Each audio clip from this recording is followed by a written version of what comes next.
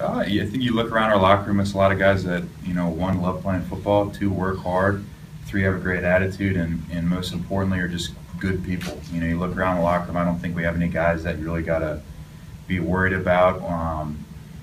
From top to bottom, the oldest guy, I think, is Charles Tillman. The youngest guy is one of the rookies. I think everyone's a great person. I think anyone in our locker room can really go from area to area. There's really no cliques that you got to worry about, and I think that's kind of, hopefully, I view myself as a guy that works hard, takes a lot of pride in what I do, and I think that's one of the reasons that this team's so fun to be on. How are you going to celebrate? Go finish watching film. I think that's about. I haven't been able to watch as much today as I normally do, but luckily I got some time left that I can grab something to eat, go sit in there, and see what's going on with Jacksonville.